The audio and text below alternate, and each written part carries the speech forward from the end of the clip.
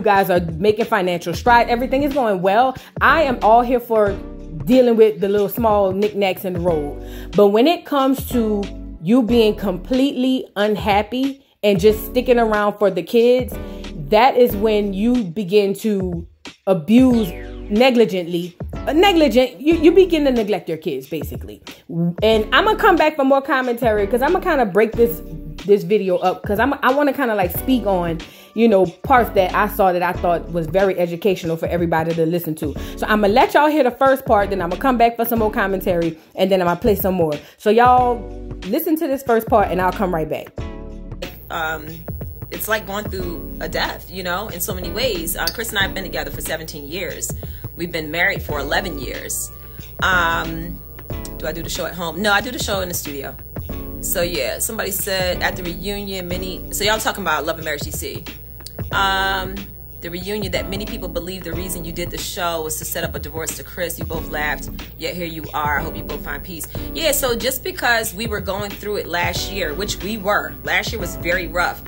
When we were going through our motions and we were trying to figure things out, the goal was not to get divorced. That wasn't where we were last year. Like, even when people said last year that we were going our separate ways and all of that, Chris and I were trying every which way to figure out, like, how do we get that connection back? How do we bring it back together? And so even at that time, it wasn't true. Like, we weren't seeking a divorce. We were separated in a sense of like, okay, you focus on you, I focus on me, and let's see what happens. So we have been going through this process, and it's been years, you know, like marriage, as many people know, it has its ups and downs, but you get to a point where you feel like you've reached that moment of like, you know what, are we growing? You know, are we stagnant? Are we moving? Like, what's going on? And then you also have to consider the fact that we have 3 children, you know, who are watching us. Our actions and how we interact with each other, how we run our household, that is literally an example for our children of how they're going to live their life, you know? And I don't want our children to ever be in a relationship where they feel like they're not being heard, whether that's on my side or Chris's side, you know, talking at each other, like the marriage becomes like a battlefield. So you get to a point where you also have to consider the fact that we have 3 little people that are literally looking at us, and they're taking notes, and they're like, okay, this is what's normal, and it's not normal. So yeah, so that's where we are. You guys don't have to be sorry. It's just a part of life. Unfortunately, sometimes it happens. Some people stay married forever. Some people don't. My parents were married for 23 years and got divorced. I know couples that have been married for 60 years and they're miserable, and they literally let their whole life just fade away, you know? So, it's really what you make it. And if you get to a point where you're like, you know what, we have grown so far apart that it may be best that we focus on ourselves individually and then focus on the 3 important people in our lives, which is our children. And that's what we decided to do. So that's the first part I wanted to touch on. She was literally on this live telling people, hey, look, I get it. We had our past where we were, you know, going through our lowest points, and we were working on it. It became exhausting. And hey, look, at some point we just stopped growing, because in a marriage, you have to grow. You have to grow with your partner.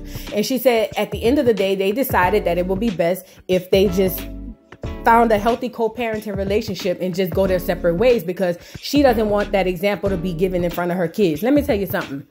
I have a friend of mine who was married to a man who was, I'm talking about, worth nothing.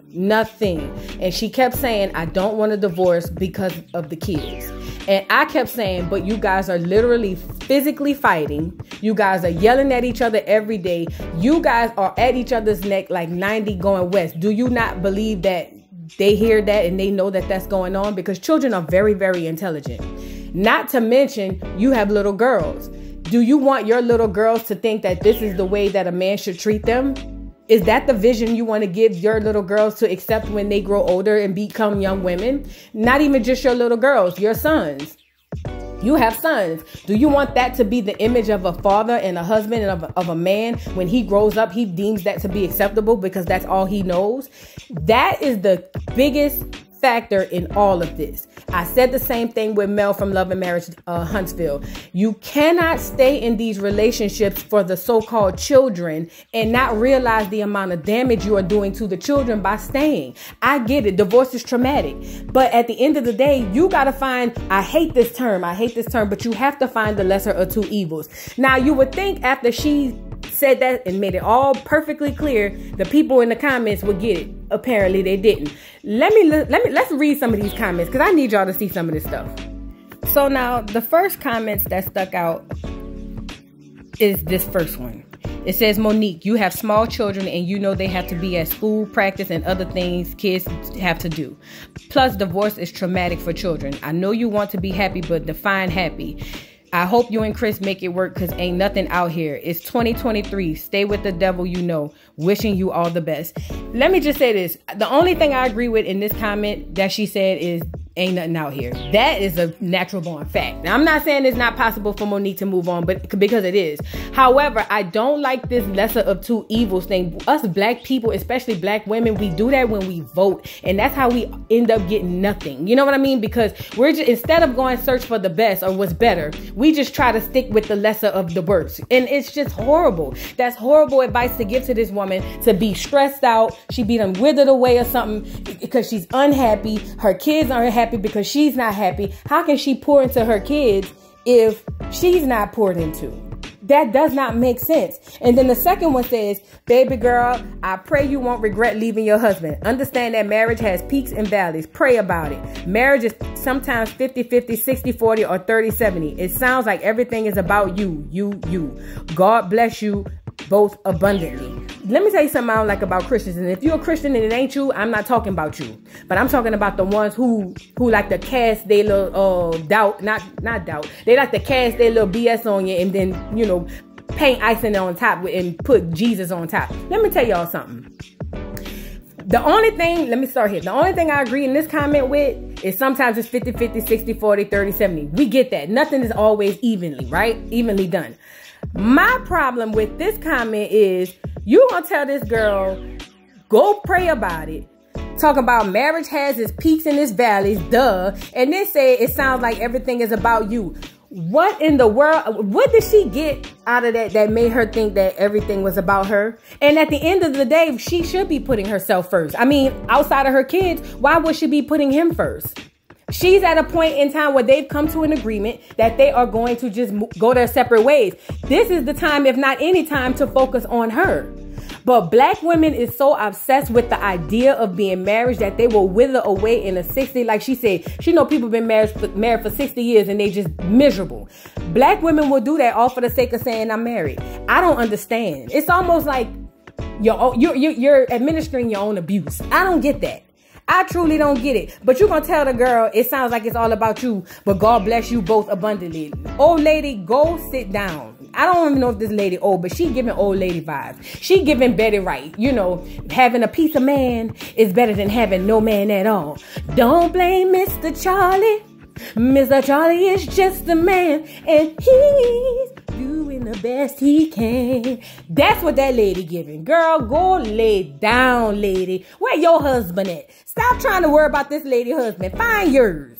So then the next comments come along, and this girl say, don't leave your husband. I love y'all. No reasoning behind why she should stay. It's just, hey, don't leave your husband. I like seeing y'all on TV. Y'all better stop identifying yourselves with these celebrities and these reality TV people. You are not them and they are not you. That lady have to do what's best for that lady. I'm talking about Miss Samuels, Miss Monique. She got to do what's best for her. Y'all be living y'all lives vicariously through these people, and it shows. It's to the point where it physically and negatively, emotionally, spiritually, mentally affect y'all in real life. They on TV putting on a show. Some of it's real, but a lot of it's scripted. They putting on a show, and y'all really in real life having that stuff affect you at home, your kids, and y'all, listen, y'all got to be strong. Y'all, I preach this all the time. Y'all have to stop putting yourselves in the shoes of these people. You're supposed to be entertained. That means you watch it, you like it, you hate it, or whatever, then you go home and you think about something else. That's not what y'all doing. Y'all have to be strong. Now, this next two sets of people, they get it.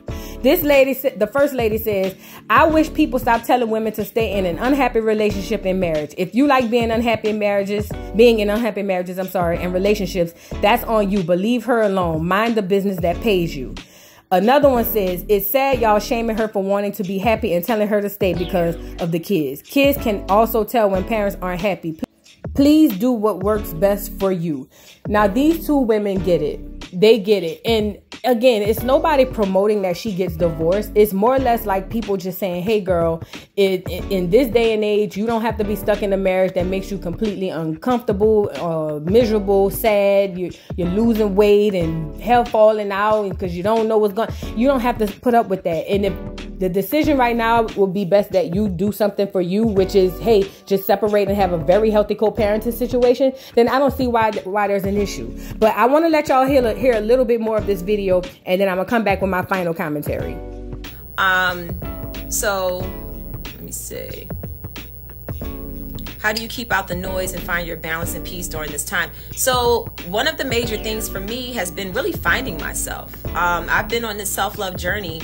I never realized how much I didn't love myself. That was like a huge revelation, because I always felt, because I'm a very secure person, I thought that that was self-love. I wasn't aware of myself, you know. I was completely unaware of myself. Even watching last year when we were on Love and Marriage DC, I mean, I was going through it. Like, I was yelling, I was upset. That was me crying out. That was me like really fighting. Like, I was like on my last leg fighting for my marriage, and really hoping that we could see where each other was, and try to get on the same page.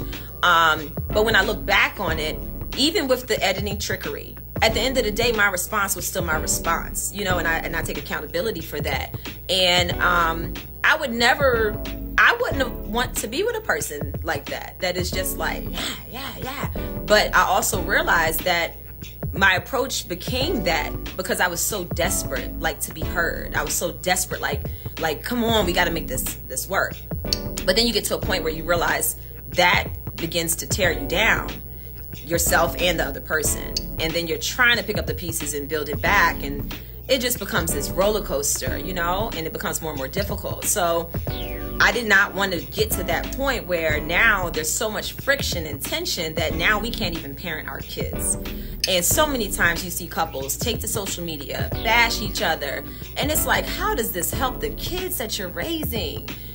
It's awful, and I'm never going to be that person. Like, at the end of the day, the reasons that led Chris and I to be where we are our reasons. That's our business. It's what stays in our house, and our children are the ones that are exposed to those things. They know. They take witness to everything that happens here, you know? And we're trying to do things that will turn it around. And sometimes that doesn't always mean doing it together, you know? So, yeah, we have love for each other. We'll always have love for each other. And we're going to do the very best that we can do to co-parent and raise our children the right way, and allow them to see a different type of example of partnership. So we have a new normal. That's what I tell my kids. I'm like, we have a new normal now, you know? So someone said, how did you know to walk away? I was in therapy, and my counselor asked me, she said, I don't want you to answer this now. She said, but what is it that you want? If you can have the ideal marriage, if you can have everything that it is that you want from a partner, she said, what is it that you want? And she told me to write those things down. So I wrote those things down. Then she said, okay, if he is unable to do those things for you, and he is the same as he is right now, and he never changes, are you able to live life with him for the rest of your life? And she said, I want you to think about it. And the next time we meet, we'll talk about it. But she's like, I don't want you to answer right now. And I took 2 weeks writing down all of the pros, all of the cons, and really thinking about it. And I just got to the point where I was like, I was in a place where I was so miserable. And it wasn't just like all on him. It was also just with myself, like dealing with my own issues and trauma, understanding myself and why I respond and react the ways I do, going through my childhood. I'm talking about, y'all, I've done some work. I've been doing some work, and it wasn't easy. It is not easy to look at the things about yourself that you don't like and that you don't love and say, you know what, I'm going to love me anyway. I'm going to love the bad parts of me. I'm going to love the good parts, which is easier, you know? But even the things that I don't like about myself, I have to really embrace that and love that. Like, oh my God, it has been quite a ride. But I was determined to really do the work and grow. And the more I grew, and the more I started to realize myself, and I started to create boundaries for myself, that's when I knew I am no longer the person that I was that walked down the aisle 11 years ago. And you get to a point where you just accept the fact that this is the fact, like this is where it is, you know?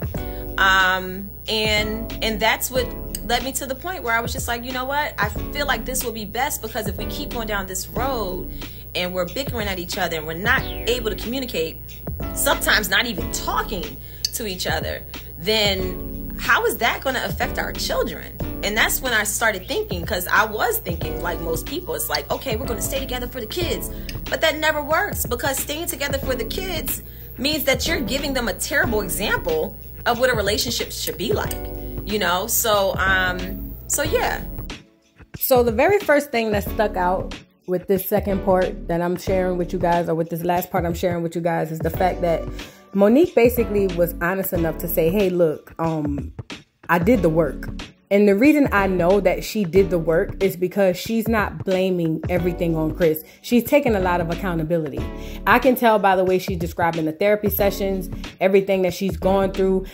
She's definitely done the work. And it's not a bad thing to put you first. See, she had developed some boundaries and some standards that she probably hadn't had at the beginning of the marriage. She probably relied heavily on Chris to love her, and not knowing that she really don't love herself. Because like she said, being confident is not self-love. Self-love is loving the bad and the good and being able to exist without another person. Their love is an additive to you, right? So the way she speaks, I know that she's actually done the work. Unlike Mel, the only reason I say Mel has done some work, but she still has more to go. Mel can't even be in the room with Martell without feeling the way. And I'm not saying that she should have to or anything, but in this situation, it's different because they've come to a common ground, and she's come to a common ground within herself that, hey, look, I'm not going to be able to sustain this marriage and I'm hurt, but it's okay. It's okay. But I refuse to just take anything and any little pieces of leftover just for the sake of saying, hey, yeah, I got a husband. Or just for the sake of saying my kids have their family, their father under the roof. I'm sorry. That's where us as black women make mistakes every single time. It's to the point where her saying that sounds like alien speaking to us. It really does. Her saying that I did the work and I took accountability. That's the big one. I took accountability for myself. It wasn't just him. I realized I've changed. He's changed. These are the things that I feel like I require in a marriage. He does not meet those, and that's okay. We don't have to be bitter about it. We just choose to just go our separate ways and develop a healthy co-parenting relationship, because I don't want to have that example for my children. I don't want my children to see that that's the way a relationship should work. Like, she's done the work, y'all. And I, for one, want to give Monique all the kudos in the world, because you can tell in her speech, you can tell in her confidence, you can tell in the way that she's actually even breaking down the sessions and explaining this stuff to you, that she's done the work. And when you do the work, you realize that, hey, I'm okay without this or this person. Let me give y'all a little brief of my history.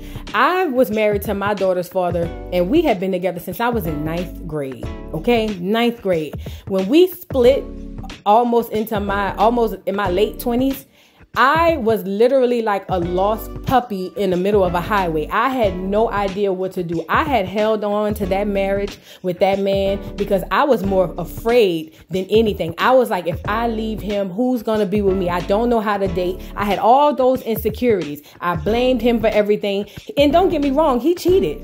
But I blamed him and took no accountability for anything that I could have done in the marriage. Not to make him cheat, obviously, because he's going to do what he wants to do, but just to cause any type of distress to the marriage. I did all of that. Listen, I was sick when we finally split. It took me to go to bed one night. I had been fed up. And I was like, I wanted to say it then. I wanted to tell him then that I wanted a divorce.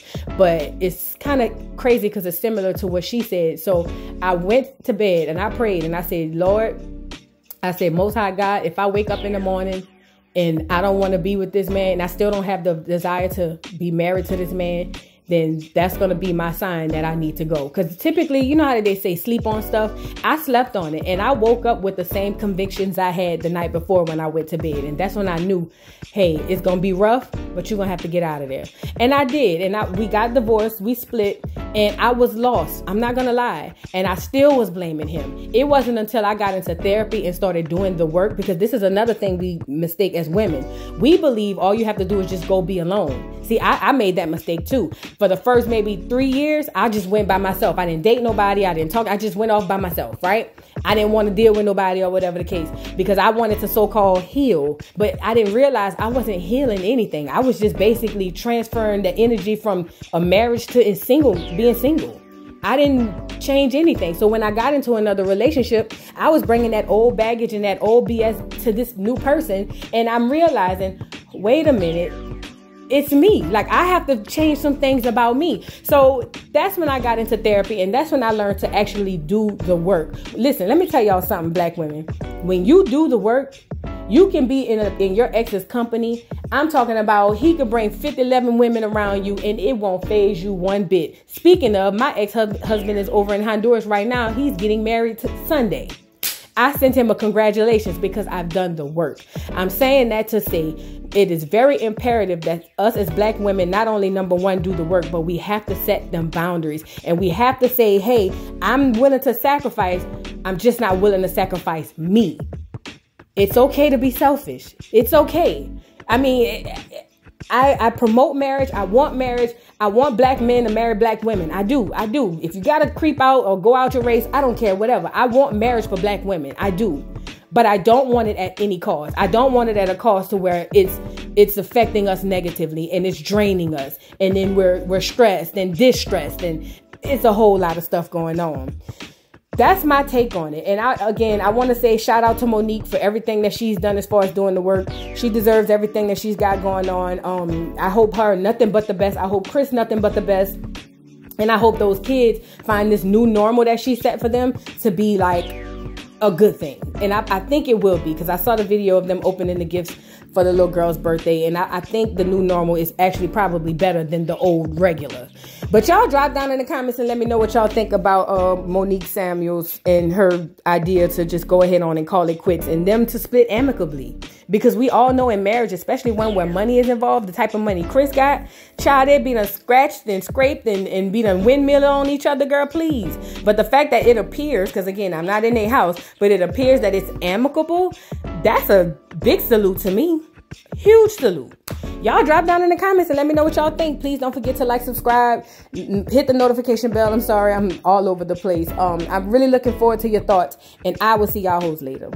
Bye. Mr. Carroll, how you give the voodoo doll time to talk? I don't get no fucking time to talk. Who the voodoo doll is? The nigga you just had up here.